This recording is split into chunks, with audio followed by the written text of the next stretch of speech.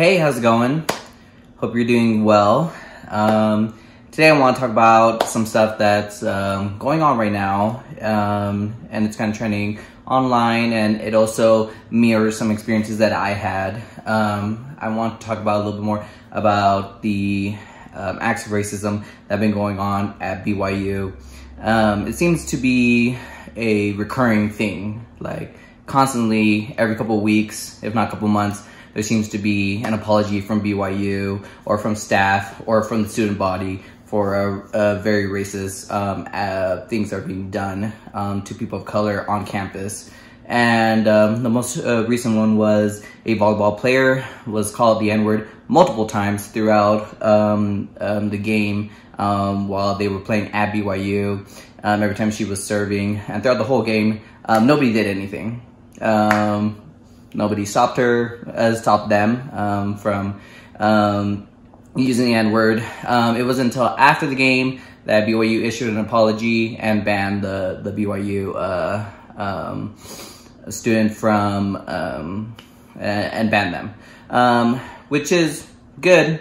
It's good, but honestly, it's not enough. And the reason why it's not enough is because these things shouldn't be happening in 2022. It shouldn't be happening. It shouldn't be happening at a school that's owned by a church, and it shouldn't be it shouldn't be done at a church, at a school that's the board of the directors are general authorities. This is behavior that is being allowed and enforced from on top. We viewed not too long ago, a couple months ago, Brad Wilcox himself. He made very tone-deaf comments about blacks in the priesthood.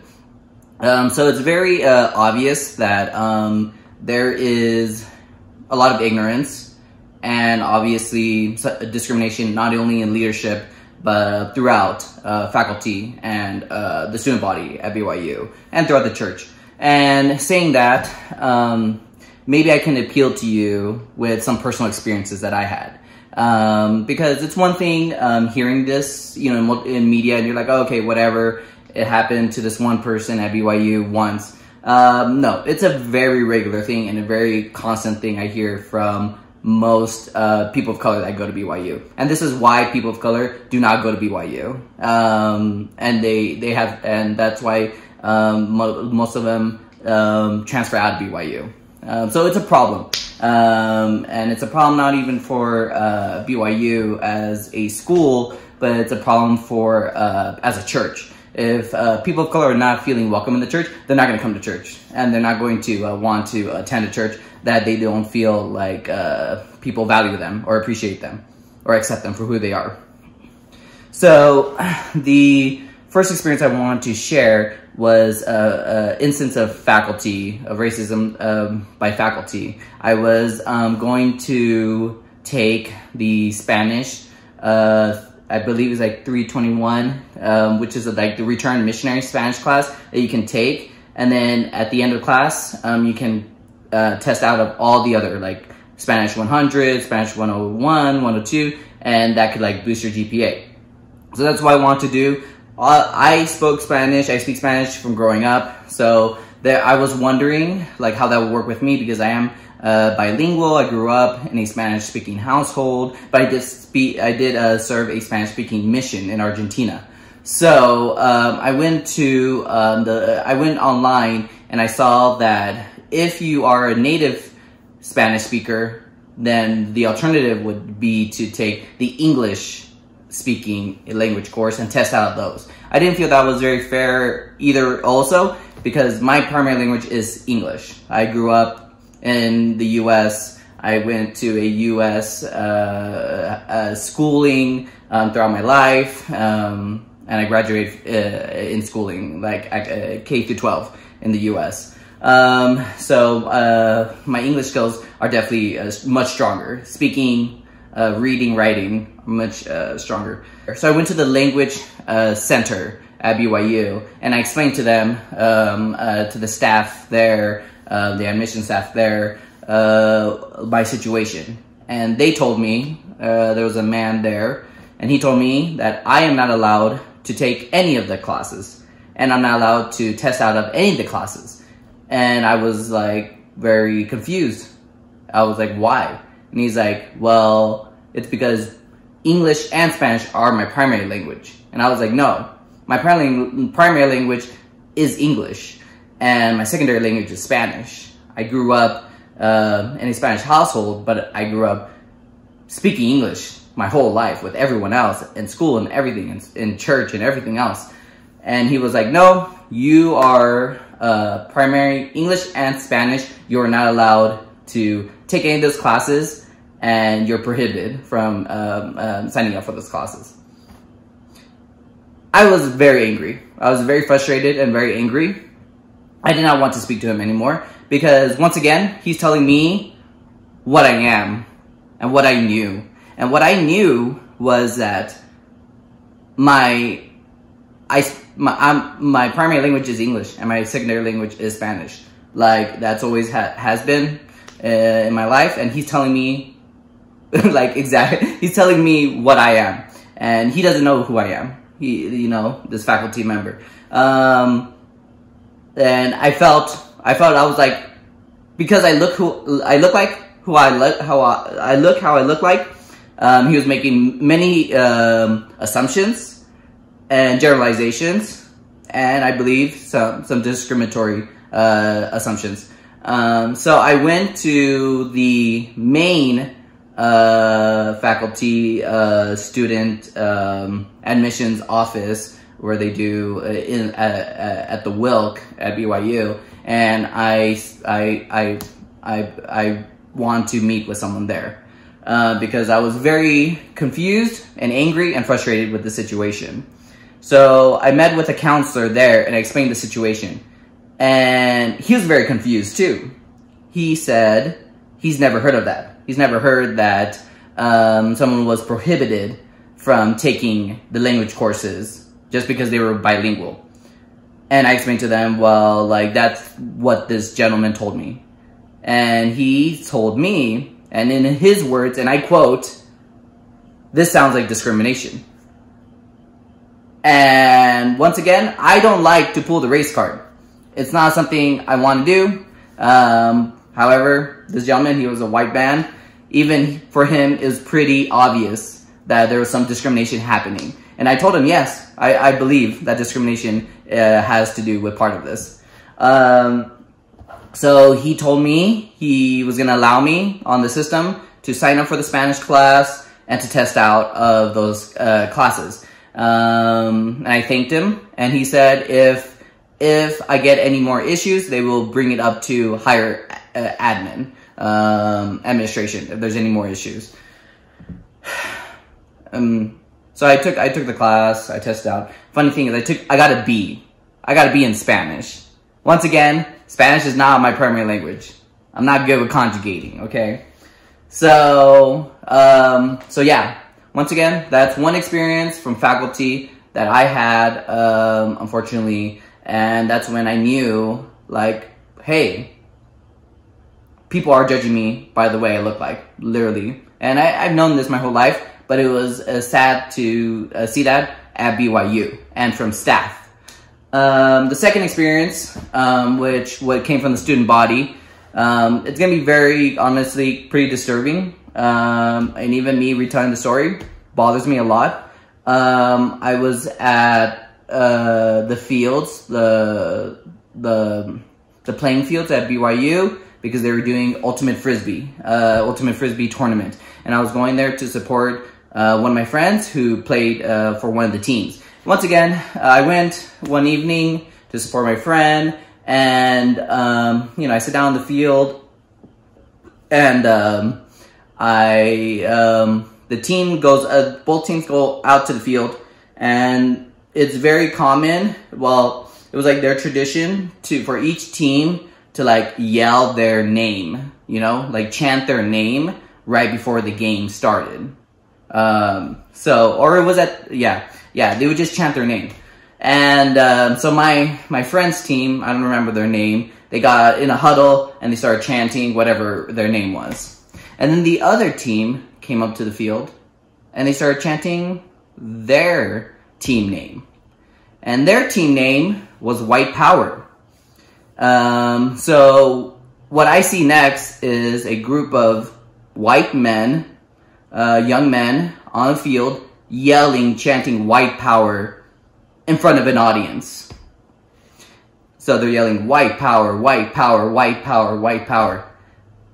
And I'm from Florida. I'm from Southern Florida.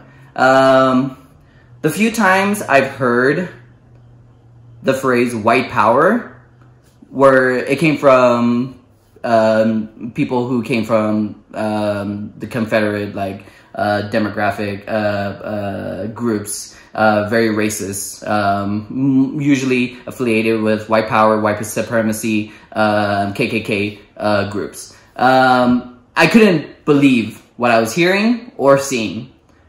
I felt it was very surreal that this was happening. And I don't do this. I don't go out of my way to be confrontational. However, I got out of my seat and I started yelling at them. I started yelling at that team, saying, what the hell are you guys doing? What's going on? Why are you yelling that?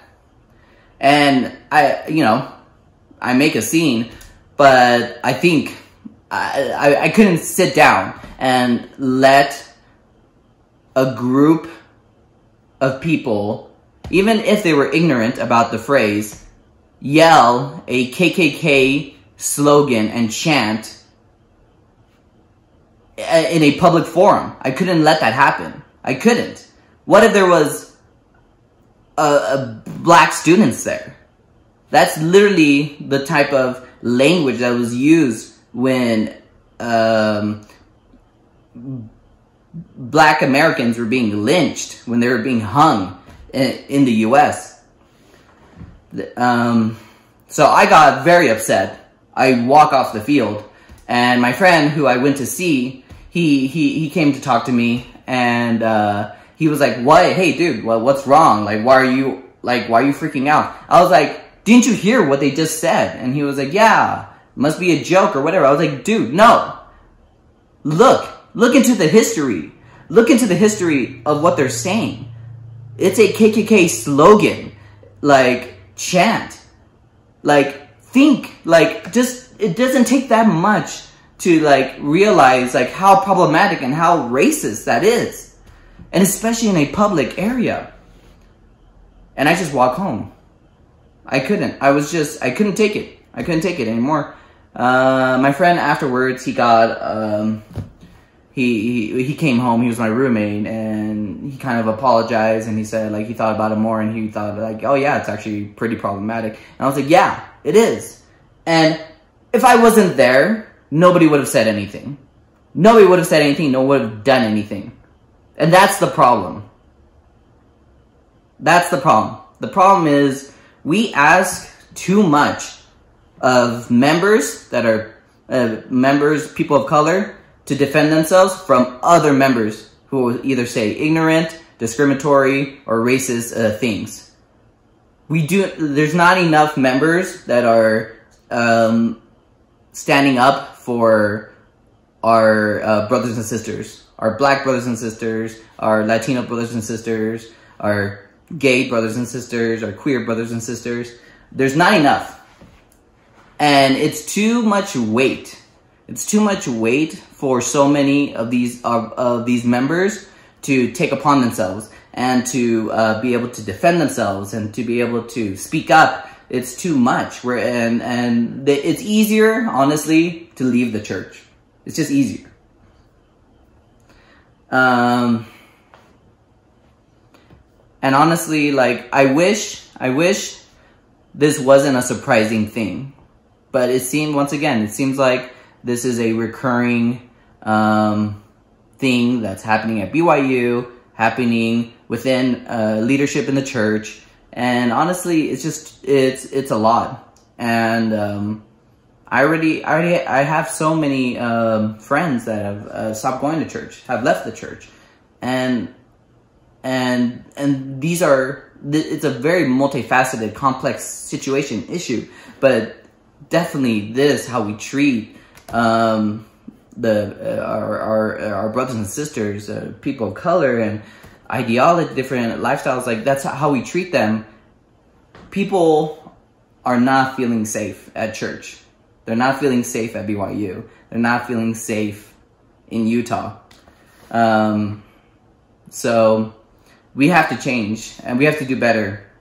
And, you know, first step is to realize, hey, what discriminatory views do I have? What discriminatory views or prejudice views did I grow up with? What do I need to change? What do I need to be better? And then when you hear when you hear anyone else say things that are a little off or a little weird or make you feel uncomfortable, ask them about that. Why did you say that? Can you repeat that? I need clarification on this. Or, hey, I don't think that was nice. I don't think that sounds really good.